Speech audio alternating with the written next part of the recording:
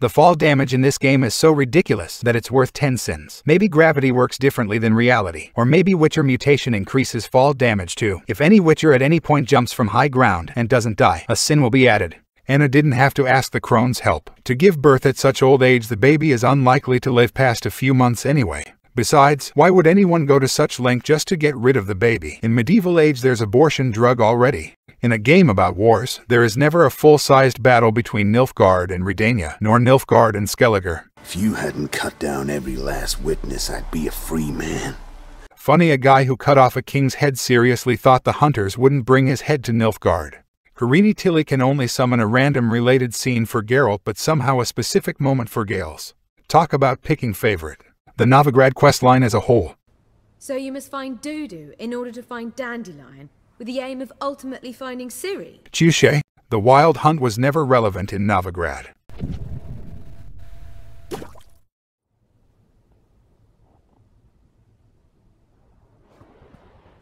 Thanks, Triss, you just blew Geralt's 11 hours cover. No one else knows that.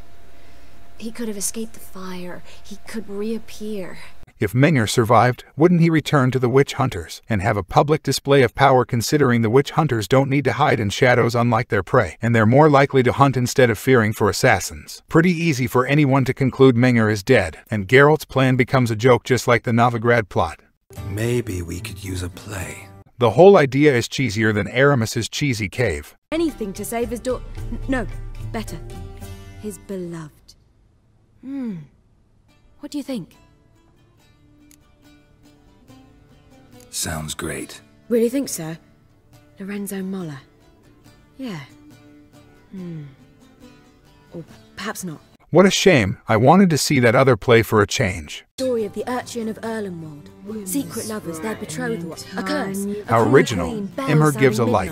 Also, do you seriously think such a famous story isn't already immortalized into a play? The witch hunter who carried Dandelion chose to ride to a remote house instead of Oxenfurt, where they're supposed to send Dandelion to. How convenient for Geralt. Why'd she go to him with it? She went to Horsen because I took her there.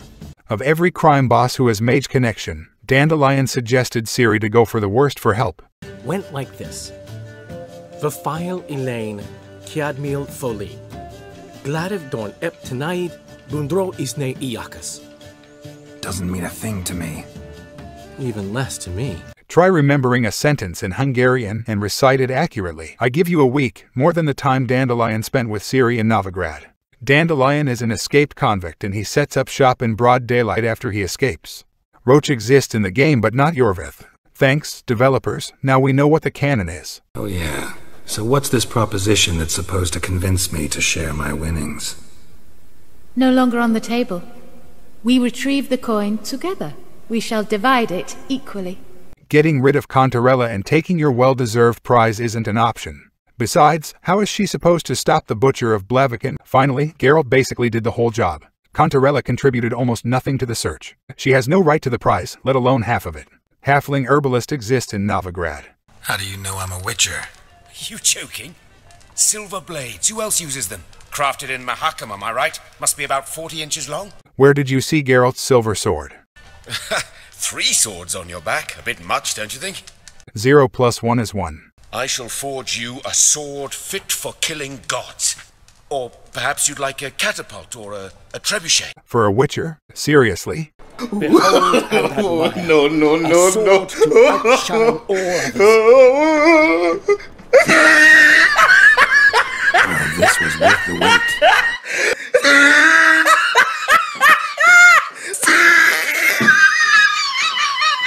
You can't bitch slap Bran. You should stay. See to Astrid, your mum. Afterwards. Once I'm sure you'll make it. Let's go! Skiel either abandons his family for a girl he just met or somehow thinks he will still have a family to save when he comes back. When I'm done, half of Skelliger. will still be alive. Skiel gets off the horse then runs on foot for no reason. Geralt? Lambert's a lost cause, but you? What would Papa Vesemir say? Think Papa Vesemir would have drank that round too. Damn, Eskel. You got an hourglass figure. And you're an ass. Come on, go. Thing's tight as hell. Now, I'll do the talking. You two fiddle with the crystals. Cadmil blood de doigt. Hocus pocus abracadabra spluther. What is this? Who's that? So sorry. We were never here. Guards! More paper, Excellency! No, you oaf! The lodge has come for me!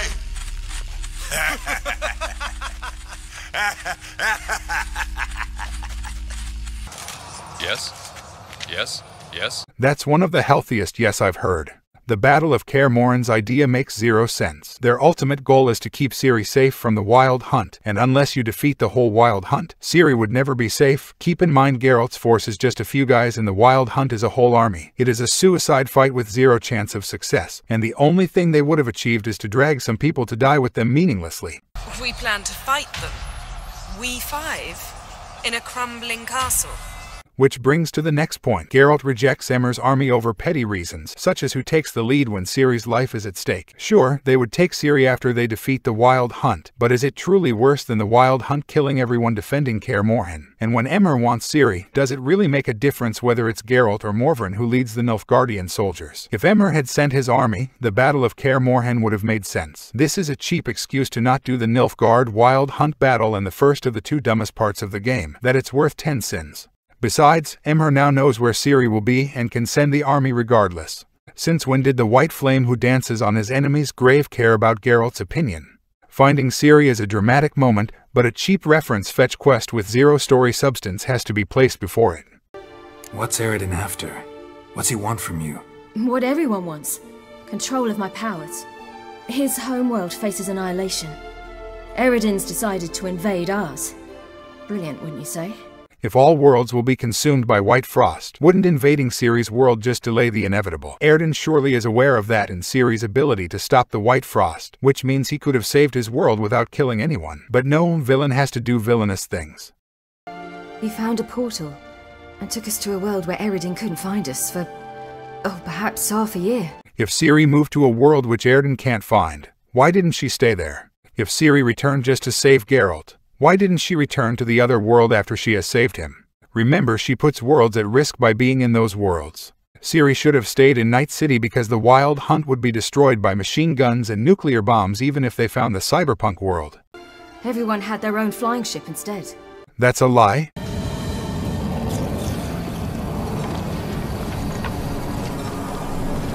The Wild Hunt conveniently sparing Geralt. Everyone is frozen but not Vesemir, who needs to die, and Ciri, who needs to use her power. Vesemir loses his Witcher senses because the plot needs him to die. Eskel's ears were literally bleeding from Ciri's magic scream, but he suffered zero after effects. This could have been a character development opportunity for Ciri and helped emphasize on the importance of Ciri's training. You never get to play Gwent with Ciri. Something I gotta tell you before we go. You know, the Emperor really wanted you found.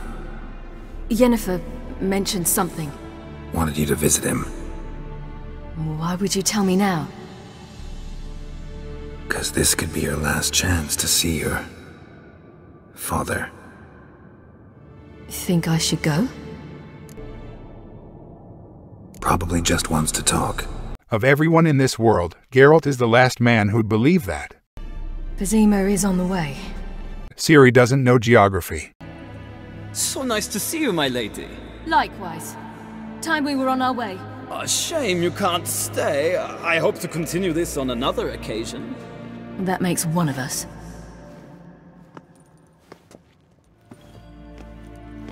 Well? If he thinks he can buy me, he is sorely mistaken. He offer anything specific? Yes, very specific. And thoroughly absurd.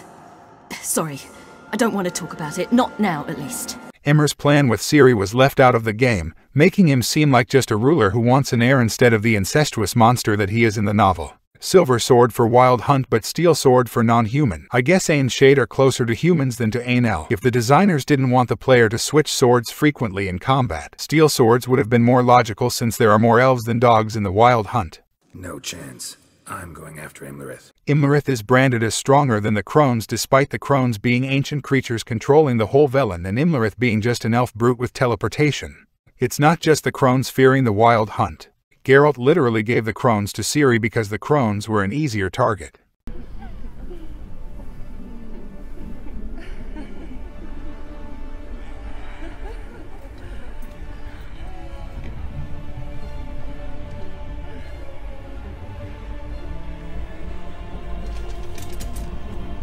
Ha ha ha, Bald Mountain. Who taught you to fight like this?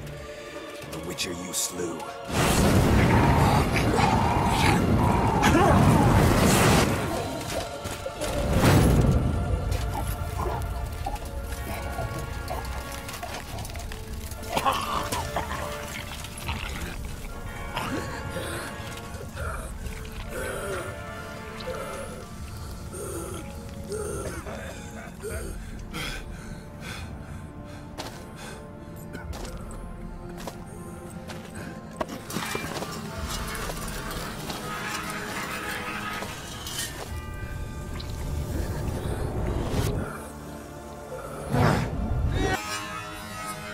Bald Mountain erupts in anticipation of Geralt's smash of love.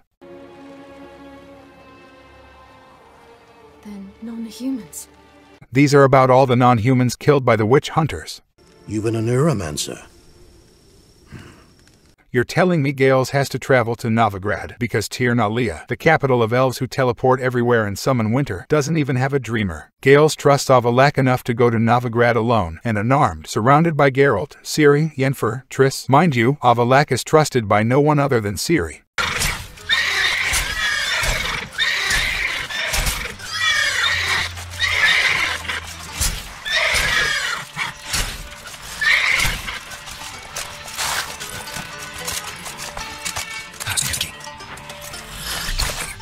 You need to calm the horses again even if you've already calmed all of them. One additional guard magically appears. We can use Philippa without involving her, provided you help.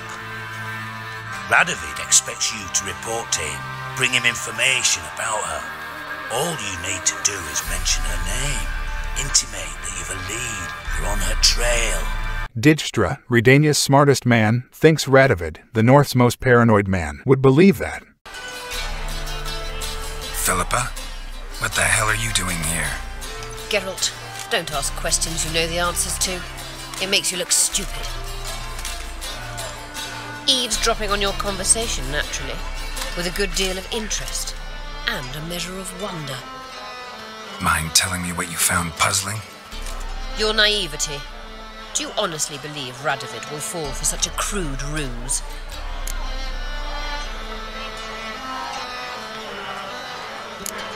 Might be tough to trick, but I think I'll manage. I hope you take a more serious approach to confronting the Wild Hunt, provided, of course, you survive long enough to undertake it. Philippa, why even tell me this? Concerned about me that much? Not at all.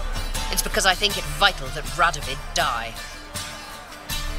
You don't want my help, more for pity, but I shall do what I can to make certain you don't fuck it up. Here, take this. A ring. Redanian eagle etched in the ruby. It belonged to Vizimir, Radovid's father. Hand him that, and he may believe you captured me. He might even choose to trust you. What's the catch? There is none. Philippa, I know you too damn well. Always got a plan. Always got at least 2 irons in the fire. This time I shall be content with one. Radovid's head planted at its end. Good luck, Geralt. You'll need it.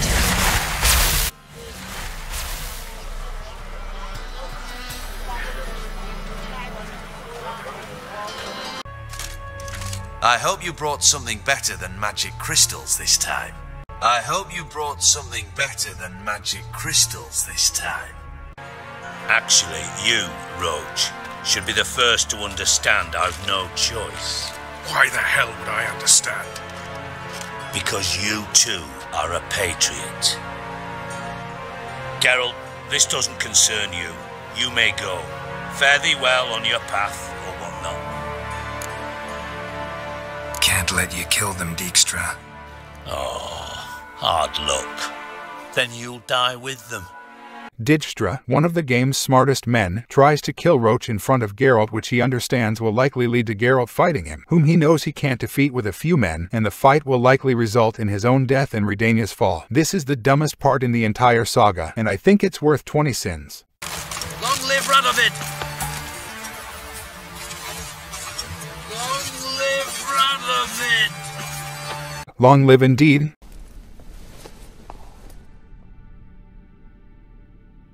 Take a good look at the ships. They're just there for decoration, and there will not even be a naval battle cutscene. Even a deaf man can hear Geralt swimming. When I was a boy, my parents brought me to Skeletons. Huh? What for? Why? There's nothing here but crabs, harpies, plowing seaweed. Boy, it was a delight to sail out with fishermen. Quite the adventure. Ah yes, just like the Chinese who speak English to each other in Hollywood movies. Listen to me. Once it's over, if we survive, I wish to leave, go far away, and I'd like you to come with me. Where? Wherever. To Povis, beyond the Dragon Mountains, Zerrikania even. As far as possible from politics, plots, and so-called high society. Of course.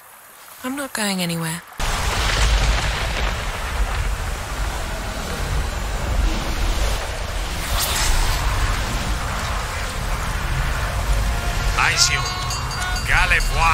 You have to use a telescope to see that.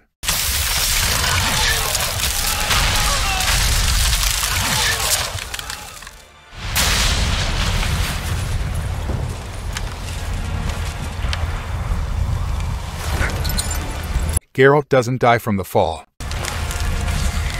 Follow me. The noble fair must be nearby.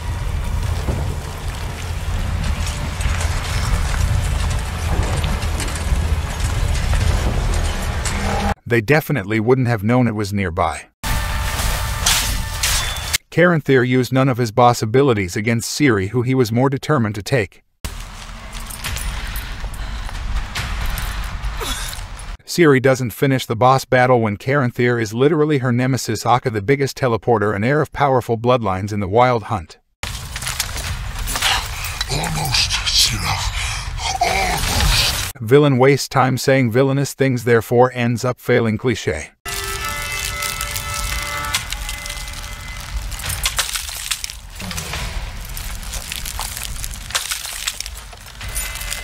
Geralt doesn't die from the fall.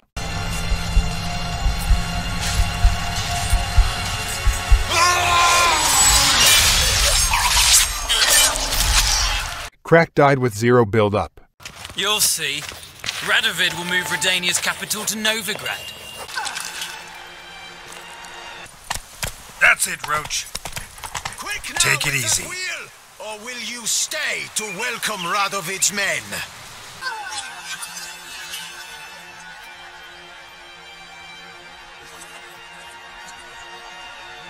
The existence of Grey Quest basically forces you to complete quests before you hit a certain level or get close to none experience, even when a Grey Quest is as challenging as a White Quest when you turn on enemy upscale. The entire Novigrad main quest couldn't even raise a level due to this reason, as I prefer to finish Velen's content first. Being forced to do certain content before the others is the first thing an open world game should avoid.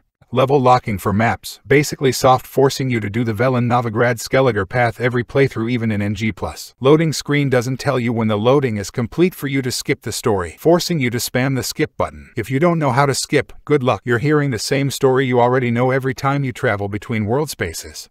Good luck climbing a cliff when you enter battle.